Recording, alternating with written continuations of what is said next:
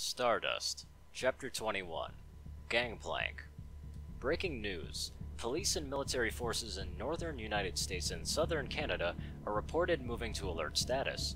Both civilian and military authorities refuse to comment despite mounting evidence of trouble on the horizon. Breaking news. Governor of North Dakota issues statewide request for residents to stay in their homes and businesses as meteors spotted earlier in the day are positively identified as alien aircraft. Stay away from your doors and windows. Do not attempt to travel. Stay hidden, stay safe, and may God have mercy on us all. 11:27 a.m. May 2nd, 2015. Skyranger Big Sky. Click. Estimated time of arrival at the train yard is approximately 10 minutes. Bradford's voice came on from the head of the Skyranger's passenger compartment. A rough overhead image of the yard layout appeared, along with an animated arrow indicating Strike 1's insertion point, and the train a short distance away was highlighted as well. Click. The fourth car in the train is an empty cargo container. Harris will deploy the beacon within the car, then Strike 1 will proceed to the engine and start the train. Then, regroup with Big Sky to rejoin the other Skyrangers for the second part of this operation. If this mission is successful, then the alien attack force will be diverted to the west and away from population centers. Click. Okay, from there, interceptor squadrons will make an opening in the battleship's formation to allow Skyrangers to approach the ship to engage and boarding action. Data on the ship is still being compiled. Once a more complete picture is gathered, a method of assault will be devised to board and disable the ship. Click.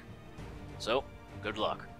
The monitor in the passenger cabin winked out and left Strike 1 in almost total silence. Click. The only sound that could be heard was the slow and deliberate clicks of Lana's shotgun as she loaded shells one by one.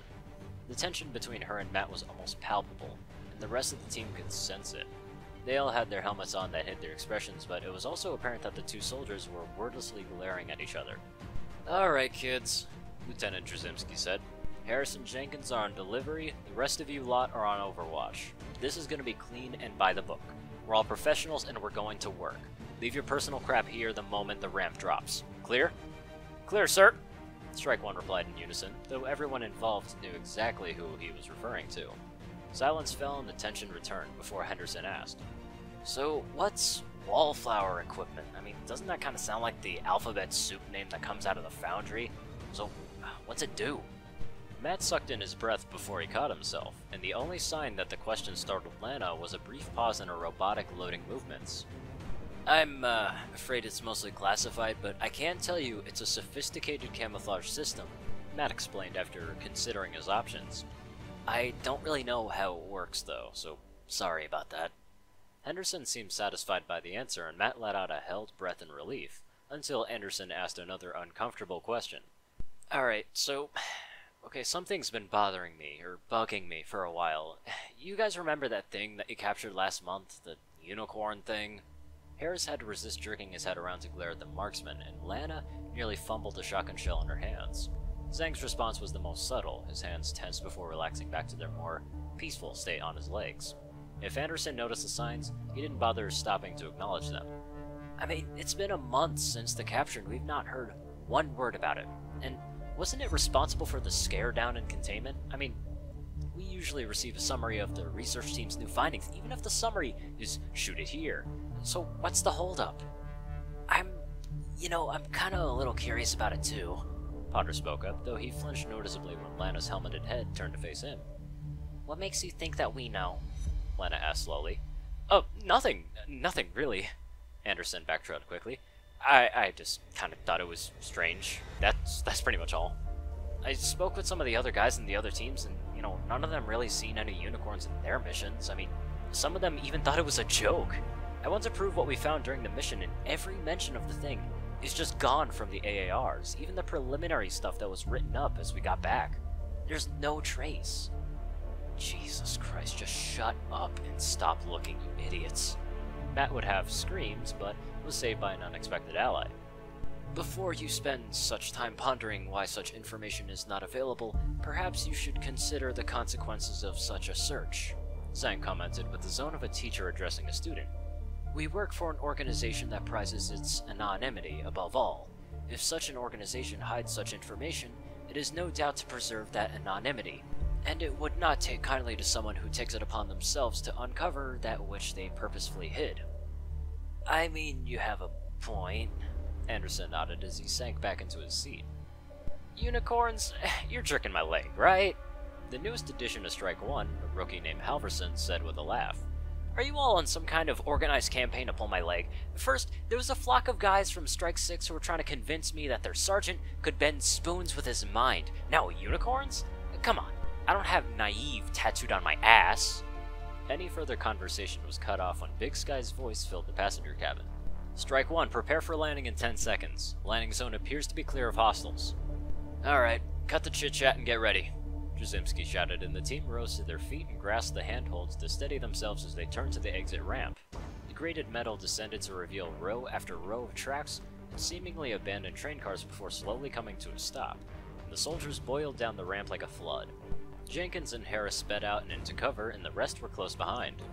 Big Sky, Strike One actual. We're clear, the lieutenant reported before propping his machine gun up to cover of the cargo-laden expanse between their current location and the train in question. Harris, Jenkins, double time. We're taking up positions around the train. Solid copy, Strike One. The Sky Ranger's VTOL engines flared as it lifted off. Command, Big Sky, Strike One is on site and we're assuming Evade! Evade! Strike One, be advised, enemy aircraft is en route to your position.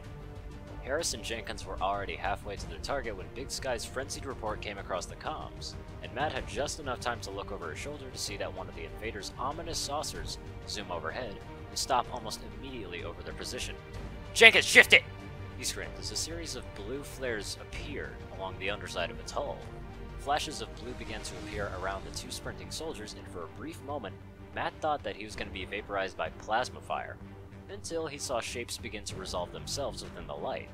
They were huge hulking monsters with vaguely human shapes. As the bright blue light disappeared, their forms became more clear, with heavy-set green armor and massive plasma rifles. The flesh of their faces was an angry pinkish red, and in place of a nose and face, it was a horrid amalgamation of flesh and metal. Their angry yellow eyes quickly took in their surroundings, and completely ignored both Matt and Lana in favor of the other soldiers in Strike One.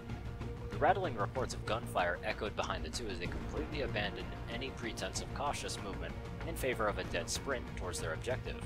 Harris made the open cargo cart first and rolled inside, while Jenkins was right behind.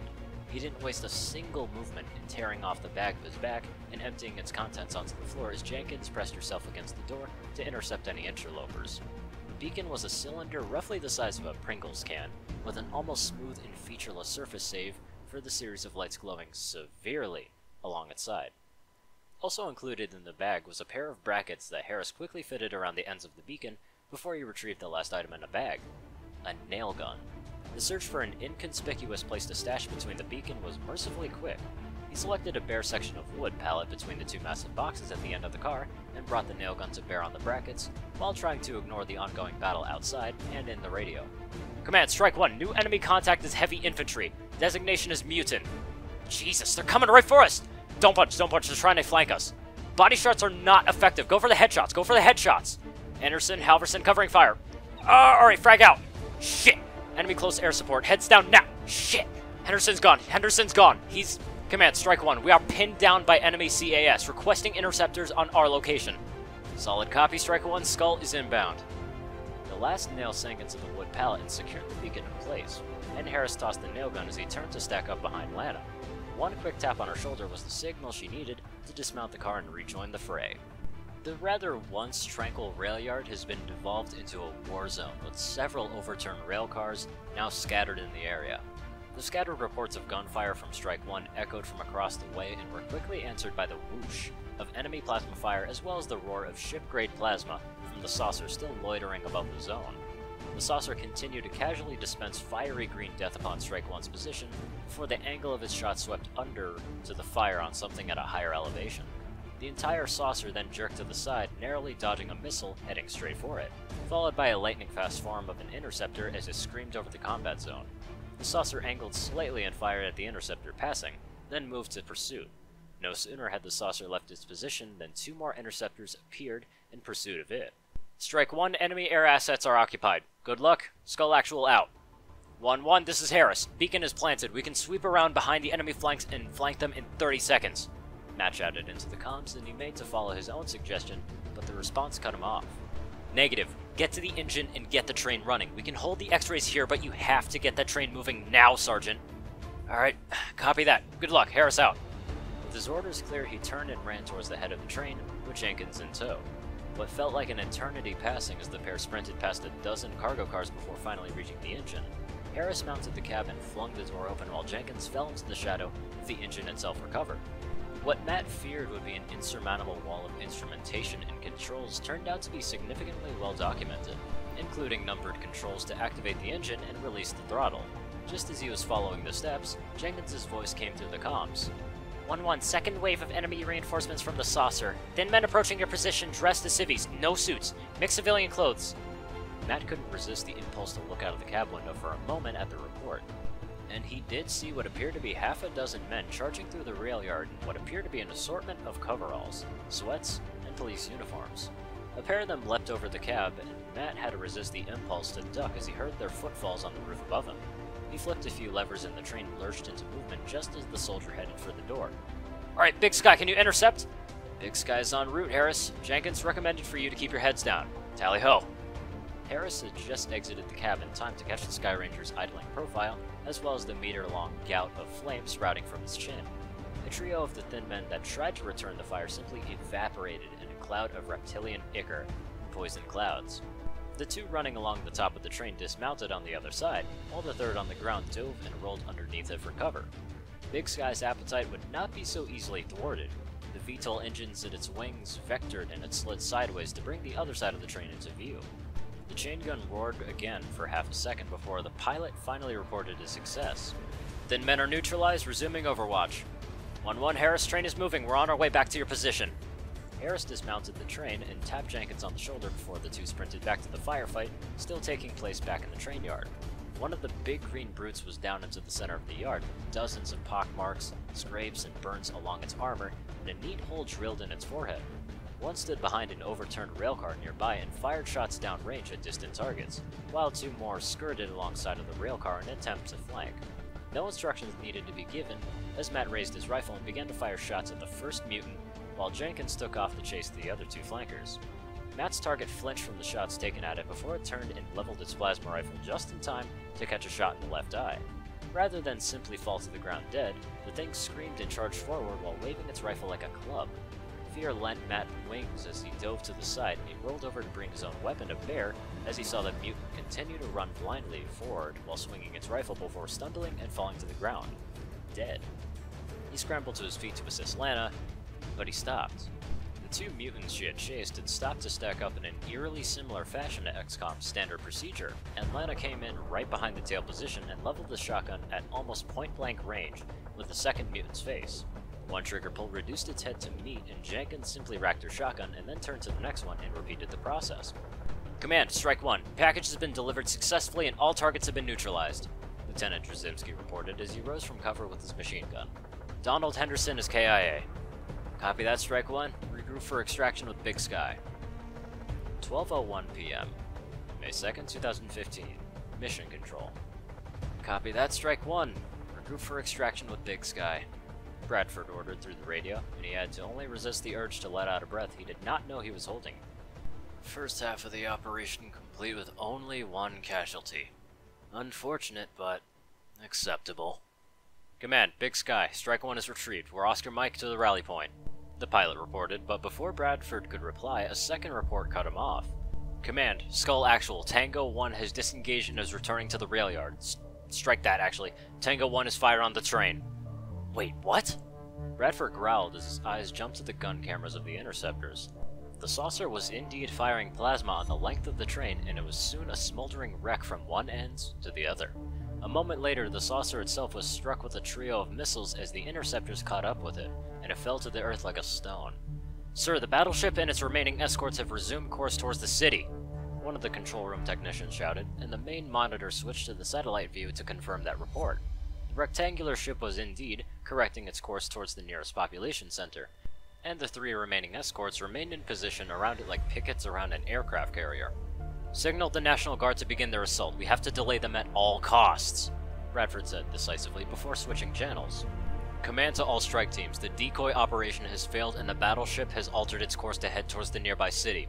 Our current air capabilities would not be able to destroy it before it approaches the city. It is now imperative that we board and disable the battleship before it reaches the city, or thousands of people will die. Bradford tapped a few fingers on his tablet and the display in front of him turned into a 3D model of the battleship and several spots became highlighted as the image was fed to the soldiers. Analysis shows that the majority of its weapons are concentrated in the forward and ventral surfaces of the battleship. In addition, there appears to be personnel access points and firing positions along the dorsal surface, which leads our analysis to believe it's designed for bombardment and area suppression and has little in the way of integrated weapon systems to repel attacking aircraft. Interceptors will engage and eliminate the escorts providing close support for the battleships, which will allow the Skyranger to deploy the strike teams on their designated locations. Kingfisher, Big Sky, you are to deploy your teams to the aft section of the ship near the access point there. Strike 1 and 2 will attempt to disable the engines. Ominous, Domino, you are to deploy your teams to the central section and Strike 3 and 4 will secure any access points going from the fore and aft sections of the ship, as well as provide support fore or aft if necessary. Harbinger, Crimson, you are to deploy your teams to the forward section where Strike 5 and 6 can secure the bridge and any command assets there. All units commence operation. Bradford finished with much confidence as he could muster in his voice. Skull Actual, solid copy. Diamond Actual, copy. Ghost Actual, solid copy. The interceptor squadrons reported as they peeled off and charged towards the alien formation. Kingfisher acknowledged. Big Sky, solid copy. Ominous message received. Crimson, understood. Harbinger, copy. Domino, solid copy. The Skyranger pilots all turned in tight formation in the wake of the interceptors. Strike 1, solid copy. Strike 2, solid copy. Strike 3, message received. Strike 4, copy. Strike 5, we have a copy. Strike 6, copy. The strike team leaders closed their ranks as they readied their soldiers for battle. Sir, one of the mission control personnel spoke with a guilt-riddled voice. Air Guard is pulling back. They've suffered over 75% casualties. They've done all they can. Now, it's our turn, Bradford replied, and he crossed his arms to project more strength than he felt. God, forgive me. So many of them. They're gonna die. The command display began to dissolve into anarchy as the two forces met. The saucers and the battleship's limited broadside weapons opened up on the approaching interceptors with stuttering green lines of plasma fire, while the interceptors responded in kind with flocks of missiles. One saucer failed to avoid a missile in time, which staggered it long enough for a majority of the missiles to follow, and it exploded spectacularly. One interceptor lost a wing to plasma and spiraled out of control towards the ground, while another took a volley and broke up in midair. A split second later, the interceptor squadrons were past the invaders and split into 3 separate formations to begin a second, staggered attack run.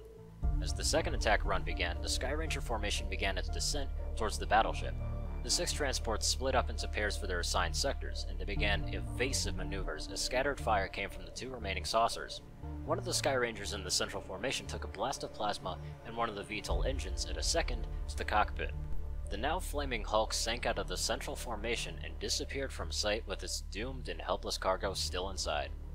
All Bradford could do was just simply watch as they died.